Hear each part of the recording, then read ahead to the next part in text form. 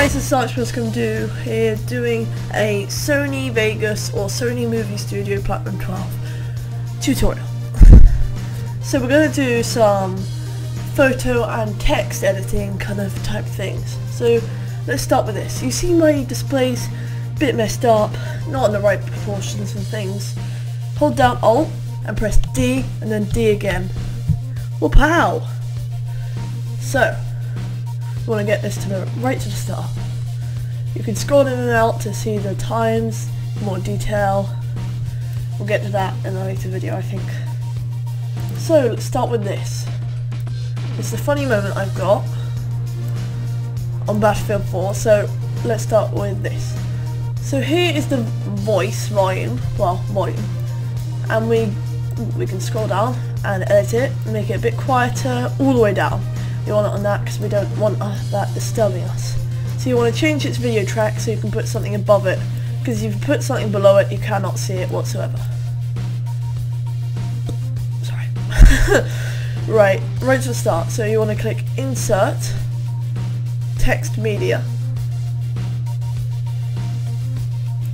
and there we go. And it loads up this little window where you can then put in your own text. Cow. So we have someone shouting cow, I think. So you can change its font. So I'm going to change it to my custom font that I use for everything, called Painters. It's actually a custom font. It's not one that comes with Windows. So let's put it on 80 size. You can change the size there. And you can change the colour here. Go to red, purple, blue, green, yellow, orange, and red again. So we want to go to a particular shade of purple because I love purple. Maybe we want to make it bold. Nah, but no bold. You can center it. Doesn't make any difference to the actual text. It just if you have two lines. So then you can go to animation, click it. So you can have all this stuff. So I'm going to go with pop up and close down the window, and we can see how my computer's lagging, and we can see how it works. Amazing. Truly inspirational. Then you can clip it down like that, so it's just as soon as it pops up. And now let's get onto the photo. So you want to go into whatever photo you have, and I'll have a cow. Then you want to drag and drop it into here, and let go, and boom, you got a cow. Oh no, it fills the whole screen. I only want to take up a small proportion. Then you can click crop and zoom out like that, see, and then you can zoom out like that so you can do it better, and perfect, a lot smaller. You can move it around all the way to the edge. That's where I want it. But wait, I want to make it fly up onto the screen. No problem, random sir. So put it up like this. Perfect.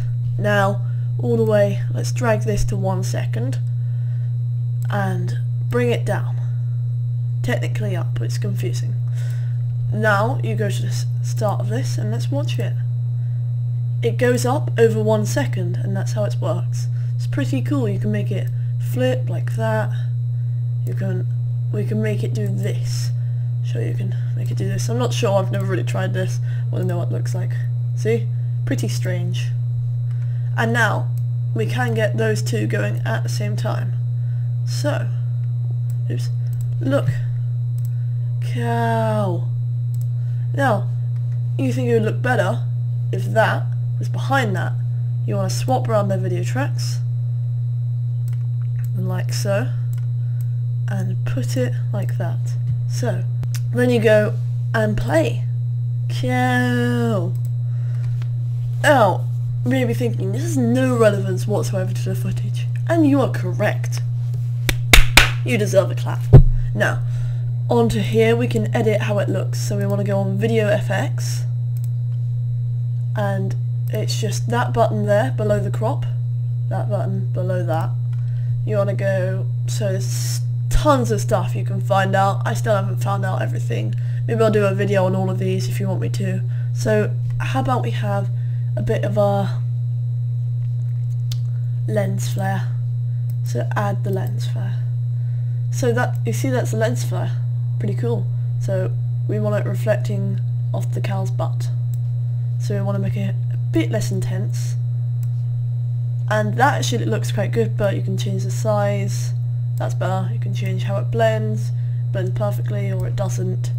You can tint it with, you can make it a bit yellow. I just tinted a bit, not too much. And now it's focused on the cow's butt. Now you can change its like size. Maybe we'll make it quite a big one. There we go. And then you click X and look at it. You'll see the lens flare actually stays in position right here, but the photo moves onto it, so you'll see what I mean. Cool. Amazing so far. And we can trim it down to the right size. You see there's a little barrier here that stops me. So perfect. Now, as you see, that's pretty good. Put it back onto the project meter. That's what you want. Quite nice. Quite nice indeed. So let's have a watch. Cool. Pretty random, but that's just a very good demonstration of how to use it, and I hope that really helped you learning Sony Vegas or Sony Movie Studio Platinum 12. That's what I use. 20 quid by the way, rather than Sony Vegas 400. It's a big advantage. So I hope this helped. This Arch must come too. I will do more tutorials, and if you request them, and I'll request what you want me to do next, if you want tutorials, all of this stuff. I hope you have enjoyed, and I hope you have a good day. Bye. And put it like that. So. Sorry. Okay. There's another one coming. Right.